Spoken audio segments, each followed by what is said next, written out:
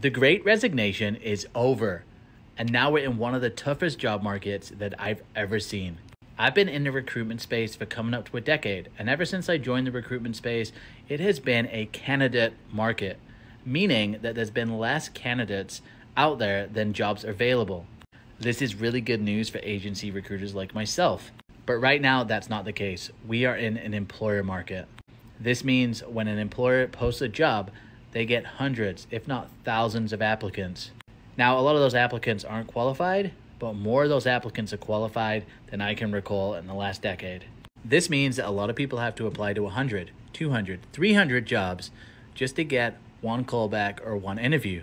It also means that there's a lot more lowball offers and there's less money on the table.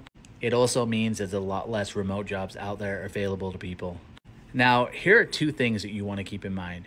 Number one, this is only a moment in time and it will swing back to a candidate market in the future. So this won't last forever. And trust me, you are not alone. It is brutal out there. And number two, it's more competitive. So that means you got to apply to more jobs like I just said before, but it also means when you get an interview, you have to be more prepared. During the Great Resignation, you could wing an interview and still get the offer. That's not the case anymore. You've got to prepare because if you don't, your competition will. I know this was kind of a downer video, but I'm called a realist recruiter, so I'm just going to tell you how it is.